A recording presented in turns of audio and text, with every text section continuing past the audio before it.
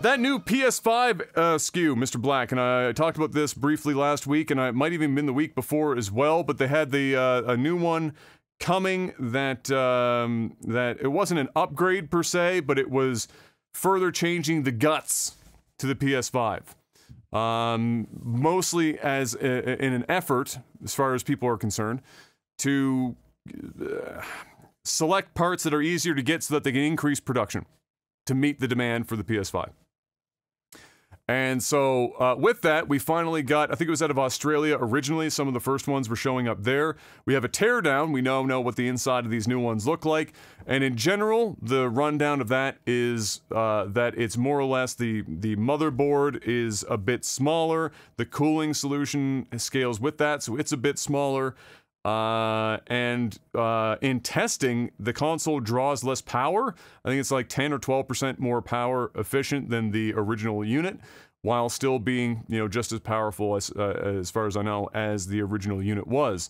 So it runs a little cooler because of the power efficiency.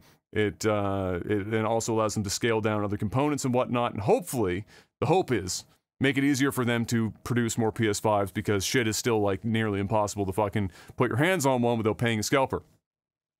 Of course, the discourse then became, well, they're clearly scaling, they've scaled back a bunch of shit, and they must be, you know, the material cost would be going down, and so it's an odd time for them to be, you know, increasing the price of the PS5s as they did a couple weeks ago, or announced a couple weeks ago.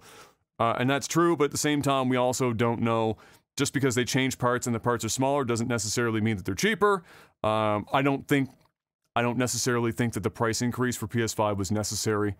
I think that's bullshit. I think they're just fucking running the numbers up for the sake of running the numbers up. Otherwise, if it was really that bad, you'd see everyone, Nintendo, Microsoft, all of it would be going up. Shit, consumer PC parts are going down. Like, this shit's getting cheaper. So, odd that they're increasing it, but all the same, having this, you know, didn't help their narrative, but all the same, it's there. And you can save a few dollars on energy if you're in, like, the UK, where you turn on a light bulb right now and you've got to remortgage your home. So, if you're into that, congratulations. Save a few dollars. Make it happen. Two Brits. It is kind of crazy over there. Their energy is insane right now. Like, the Brits would tell me, it's like everyone's just like getting fucked by energy over there right now. The cost of electricity is nuts. Like, I can't remember what the percentage was. It can't be any worse than us. We got the worst. We got like the worst in the entire country. Oh well, we're getting NS Power. NS Power was like, hey, remember that? Like, remember we talked about like that price hike over the next couple of years? All right, well, that's still happening, but it's going to be more than we originally planned. Dude, we're getting fucked. I don't want to hear anybody complain about power. They haven't lived here in Nova Scotia. They don't know what the fuck. Shit's a little rough.